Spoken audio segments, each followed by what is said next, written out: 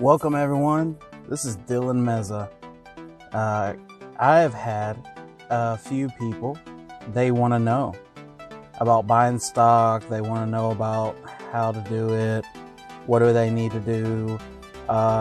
First off, I'm not going to tell anybody what stock to buy, but I'm on the app Robinhood, and I'm actually in the search, because if I showed you my actual portfolio, it would show you what I actually all have and everything, and I'm willing to show that maybe one day, but not today. And I'm gonna tell y'all right now, I'm not some trading expert, I'm not some miraculous know-all, I do not even have a lot of money in this, but I do make money on the stock market. I do make dividends, I do make good returns, I do beat the market, and a lot of people, they just want to know how to buy stock on Robinhood. So when you download the app, you need to go and you'll have to basically look up every stock.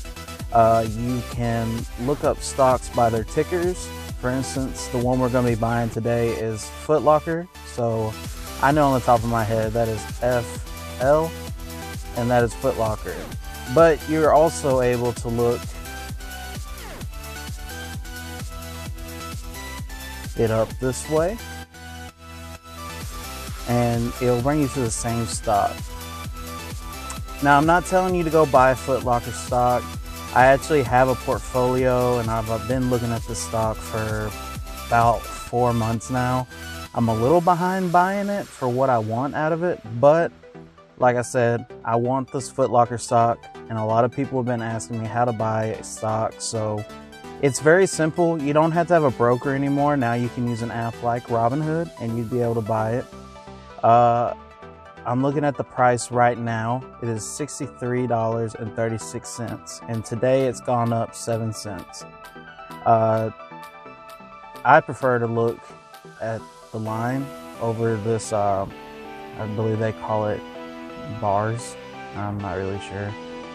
I don't really care for that as much. I look at the main numbers in the data. One thing that I've been seeing on this stock that I really like is that P to E ratio. It's very low. It's $10, and I like that about it, but that's not the only reason I'm buying this stock. I've been researching it a good bit, and one thing that I do like about this one is that there are a bunch of outlets for selling retail, like other companies like Finish Line and Pivot Sports, Dick's. But something that Foot Locker does very well is that they do online retail, but when they do brick and mortar, their locations are pretty small unless they're in a very large urban area, which means that they have little overhead. And that's one reason I'm willing to buy this stock. But like I said, do your own research. Don't buy a stock because I buy it, and I am going to show you what to do. Now, you have two ways to buy stock. You can buy per share, or you can buy per price. So let's say if I wanted to buy by dollars, and I've only got $5, and I want to buy $5 worth of shares. Let me review what I would get. I would get 0.078827 shares. So I would have pretty much essentially a little bit less than 8% of a share. I actually have enough money for a full share today. So let's go back, and I'm going to buy shares. So one share is $63.42. I'm going to order one share, and just for the heck of it, to show y'all how the small, like the portional shares works, I'm gonna buy 0.02. So 0.02 of a share. Let's buy it. And I'm sending my order. My order has been completed. So now I have to wait on Robinhood to just confirm that my stock has been bought. But essentially, as long as nothing weird in the market's going on today, I just bought a share, 0.02, of Foot Locker for $64.72. Let me view my order. All right. Oh, and it was filled. If you look down here where it says filled June 1st, 2021 at 11:39.